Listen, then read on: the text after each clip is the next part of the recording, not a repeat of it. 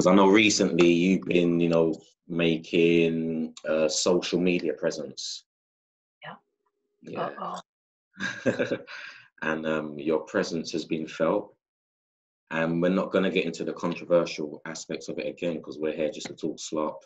And feel free, you can fire stuff at me as well. You know, this is like an open space. It's not just me. You know, I've got an agenda, you know what I'm saying? But feel free to jump in and, you know, do it how you feel it needs to be done. But so we want to focus on enlightening people rather than, you know, anything else but that. So, but you posted a few posts recently that have been geared around inspiring people around mind, body, spirit. You know, engaging them in, you know, controlling their thoughts and their thinking, and because that's what they manifest and so forth. And really cool stuff. I like what you're doing. Keep it up, for real, for real, for real. But at the same time, one of the posts I'm familiar with, and I know many thousands of people now are familiar with, was a post on menstruation. Oh. And, let's not go into the reaction. Let's not go into the reaction. What I want to go into is just the intention, you know, of what what you was talking about, you know, what you were sharing. We want to use this platform to open that up discussion, because there's other people that I know that I'm comfortable with and, you know, I'm familiar with, who we have these types of conversations, you know. So, you know, you will be one of many that I hope to have these types of dialogues with, just to raise awareness for both females and males, you know, human beings in general. And what was that post? What was your intentions behind it? And you know, yeah, and whatever you, and then let's bounce, we can bounce off each other. Okay. Before I tell you what the intention was, let me just say what the video was about for the people who don't know it. I made a video about the challenge that I was facing, which was about my thinking, my mindset, believing that I was spiritually impure when I'm on my moon cycle. And I grew up like that, you know, like it's spiritually impure. You cannot engage in spiritual practices, you know, and depending on what Islamic scholar you follow, they also say like you cannot go to the mosque, or, you know, you cannot touch a Quran, and etc., etc. So that's one side. That was my thinking, which I was really, really believing. And at the same time, in the later years, as I was developing myself as a woman, I didn't feel like that. I didn't feel that I was spiritually impure. On the contrary, I felt spiritually stronger. I felt more charged. I had different kind of dreams. So spiritually, I was just really, really having a peak when I'm on my cycle. So it just made me question, like, why, you know, why should I stay away from practices when I feel like this, you know, when everything in my body tells me, no, you need to stay in your practice now. This is the time that you need to practice. I mean, when I'm on my moon cycle, I cannot just pause and stop thinking about God, or, you know, delete the whole God program and don't do anything that I usually do. So it just made me question, like, why would God tell me that I cannot worship anymore? So I just decided to Google on that, especially with, you know, the knowledge that I gained in the last few years about female cycles, you know, the moon cycle and its power, its spiritual power. So, you know, I just went searching and digging in the Quran, and I couldn't find anything about the menstruation cycle in relation to worship or praying or fasting or any other kind of spiritual practice. The only thing that I could find about menstruation in the Quran was in relation to sex. So it just made me question, like, whoa, then why did I believe this for all those years in my life? And, you know, there are many hadiths, again, stories, sayings, researches from scholars. You know, they came out with information like, oh, you're spiritually impure as a woman, so you shouldn't engage in spiritual practices. And basically the video was about, like, yeah, this is what I believed for years, but my body tells me it's different. you know, the Quran tells me, you know, it's not even in the Quran. So it's a man-made rule, just another scholar who made this rule. So, hey, I'm not going to follow this rule. And that's what the video is about. And my intention was to, different intentions, to be honest. It comes from the place where back in the days, I used to deny or reject a very important part of myself, which is my moon cycle. And I was rejecting this part of myself because of the mind control, the programs that we are growing up with as a woman. Like, you know, it's something that you need to be ashamed of, or, you know, it's something that you don't really talk about, or, you know, it's something dirty or impure. Or in Christianity and in other religions, we even believe it's like a curse. And, you know, we as women get this because we ate from the apple, and you name it. So there's like this whole program that is still alive today in not just women's minds, but also in men's mind. And I'm really interested in, you know, improving yourself on a spiritual level, and just, you know, putting different kind of generations into this world. And I know they come through the wombs, and I know women carry stuff in the wombs. And one of the things that we carry is this shame and this rejection of our own natural cycle.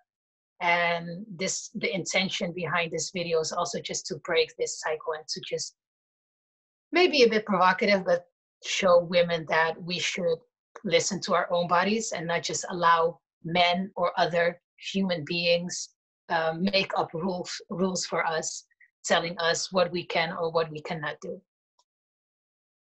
Nice. Well, I personally thought it was inspiring. You know, me as a viewer, I know. So it, you know, it got reactions obviously from different, you know, different persuasions. But ultimately, you know, you're talking about another kind of technology, another cycle, another experience that people have that you can utilize, as you're suggesting, to empower yourself. That makes you stronger. You know, you said you know, your dreams are heightened and stuff like that. So I'm aware that a lot of the, you know, in the past and in the present, you know, there's a lot of people who speak on those, you know, lifestyles, those practices when you speak highly of the menstruation experience, you know, and there's male and females that, you know, that do that, you know, it doesn't go down too well, you know, because of the taboo that, you know, is associated with that. So I commend you for standing up and speaking out and doing what you've got to do in spreading the blood. Okay, it's not the spores. We know that the blood is the life force. You know, I'm aware that, you know, that's where the ancestors reside. You know, it's in your blood and the DNA and stuff. It's real potent stuff. You know, it's similar to the slop. You know, in that regards, where we might see it as gory. You know, and it has its, you know, imagery based on, you know, how the media's portrayed us. The, you know, blood. You know, no different from death than a lot of the other taboos we have in life. But when we come to, you know, come face to face for it and explore it for what it is as a scientist, you know, perfect example, you know, when a scientist has got to look at a piece of shit, he's not there going, you know, this is smelly and this is, you know, he's got something to do. He needs to see what this is, you know, and that's what we got to get into the shit to find out what it is. So I fully understand why you would want to and need to explore that if that's not something that's been shared with you, that happens to you all the time, you know. No matter what, that's like dreaming. For me, it's like, oh, we dream. I've got to know what dreams are about. Then, you know, that's something that, you know, just happens. You know, it's just happening. Yeah. You know, it's a file, it's a program that works within you that, you know, you don't control necessarily. Maybe you can manipulate in different ways. Maybe you can manipulate your cycle. Maybe you can manipulate your dreams to work for you, work to your advantage, you know. And yeah, I guess it requires exploring that. So, you know, and you know, having a direct experience allows you to be qualified, able to speak on that. So yeah, keep on speaking on that. Yeah. So I don't know if there's anything that you'd like to share, you would like to ask, but we're going to open it up again slightly. We're going to, you know, tone it down. So just where you at, how you feeling, man? I feel good. Mm-hmm. I'm on my moon. I feel good. Nah, I'm good. Let me just see if there are any topics that I still like to discuss.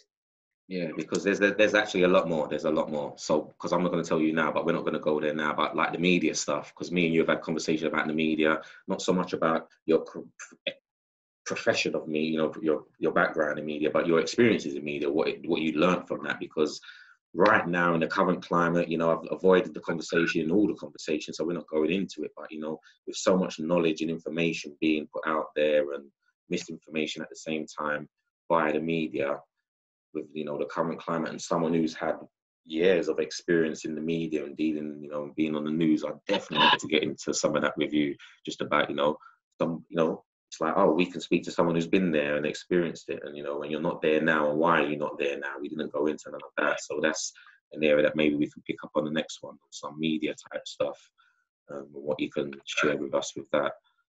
But what I do want to do, just basically because people want to find out more about you, and how they're going to do that, where they're going to find you. You can share some of that with us before we close up. All right. Online world, of course, Instagram, Facebook. Instagram more active than Facebook, just my last name, first name. I think you can mention it somewhere instead of just spelling it, or just my website, sense7.com. On YouTube, you know, I create videos discussing different topics, or just go to one of my yoga classes if you want to have a direct experience. But there's different ways of finding me. Just Google in this world, 2020. Real easy. Easy peasy. Okay, so you've opened it up because I still got energy. I still want to bring some stuff out of you. And then you mentioned your website, Send7. So what's that about, Send7? Just share. 7 is a magic number. 7 is my magic number.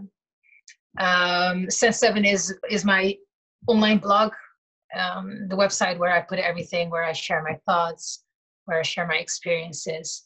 The number 7 for me is related to the 7 chakras, to the 7 days of the week. We've got to get into all of that stuff. Yeah, man. Okay. To the 7 colors of the spectrum. It goes a bit deep. Okay. So I want to get more out of you about 7 and the role it played in your life before we go. And see, we didn't talk about chakras. That's how it wasn't just the yoga; it was the chakras. You know, it was all there was the chakras, the 7, because that's all making more sense. So yeah, there's still more to delve into. We're definitely saving chakras for the next one. Yeah, well. Because I think we need 7 hours for that. There you go. All right, I'll slot it in. I'll get it slotted in. But we can do it in 7 parts. Exactly. Yeah, I think. But come on, you said this sacred 7 days of the week, you know, this, that, bring more to it. Is it just that there's all of these, you know, what does it mean to you, man? Just give me a bit more about what this 7 means to you and why is it significant? Why have you named your website? I get it, you know, but just... Well, 7 is my soul number. If you're into astrology and numerology and everything, 7 is my soul number. It's my lucky number. But I've been pretty much obsessed with the chakras and the knowledge around chakras. And, you know, the different systems, because there are different systems. There's a Hindu system mentioning the 7 chakras. In Sufi, they say we have 8 chakras. There's Egyptian chakra systems, you know, where we call it Kara and all kinds of different names. So I just have this secret obsession with chakras and the knowledge around it. Okay. And just to keep it simple, I always try to explain the chakras according to the 7 main centers inside of our bodies. And so basically it's because of the chakras. And you know, the 7 connects to the 7 planets, the 7 days of the week, the 7 music notes, the 7 colors of the spectrum. Wow. Okay. I look forward to really looking now, because I'm just remembering now, you know, this, because we were just flowing, no pre-questions. Oh yeah, there's this stuff, there's some other stuff that we got to really get into, because that was where I got a lot of inspiration and the knowledge that you were sharing around that, to the point where I'm applying that to this day. You know, I'm practicing breathwork techniques as well as different various yoga postures and positions that were inspired by you and others. But I remember what the kickstart was, what the catalyst was, because I said it was delivered to me in a way that, you know, was tangible, you know, it resonated. And I know you refer to it as the urban sexy approach as well, you know, like it really, you know, it speaks to certain people, you know, it speaks to certain people. So I definitely want to have you speaking on that from your perspective, because people would have heard of chakras. Again, I've seen your presentations and I know you've got some coming up and things there, you're going to be going into that. But there's a lot more to it, like you said. There's all these different systems. So when people approach chakras, you know, as a novice, as a neophyte, as a, you know, somebody beginning their journey into that, you know, they're given maybe one or just 7 paradigms, you know, or just the first set of 7. But there's a lot more. So again, when we come back, that's what I want to get into, the other stuff, because that stuff is out there. So let's get into that other stuff. You know, let's get into the, you know, the shit. Let's get into the shit. You know, into the places where people don't often go into it. You know, go into, and we've done that today with, you know, your experiences with, you know, psychedelics, yoga, and your relationship with your religion. And I really appreciate you sharing. You know, and you know, allowing people into your world, into your home, into your space, into your mind, into your experiences. And because I know that's what's key. That's what talking shit does, basically. You bring stuff out. And, you know, I will think next time come with 1 or 2 bullet points or questions about bullet points or things, just because the chakra stuff, I do know that you've got some real interesting stuff, you know, to share on that. And I hope that we can do that in the coming weeks. And again, we're going to be chopping it up and giving people little bites and little segments. And we'll be feeding them, you know, or spreading the spores, you know, planting those seeds. And hopefully you'll see some of the prosperous things that you're doing hitting on this side of the water, because this is what we're trying to do in spreading the spores, is connect the people up, you know, internationally as well. And there's loads of things happening on the horizon. But what I do acknowledge is that there is a lack of representation of various groups, you know, whether it's people of color, whether it's based on the gender thing, you know, and we definitely want to get more of this out there. And I want to use this to encourage other people to say, you know, you need to hit up Sanae and get her on your podcast, you know, check out what she's doing. It's needed in this day and age. If she's inspired me and people that I know, it's definitely going to inspire others. You're doing the work. I encourage you to continue doing the work. As I said, I look forward to catching up with you again in the near future. And enjoy the rest of your evening, man. Thank you so much for having me, and I'm really looking forward to talk shit with you again and share more. Man. Well, look, as I said, man, stay safe, stay blessed, and we'll catch up soon. Thank you. You too. All right, peace.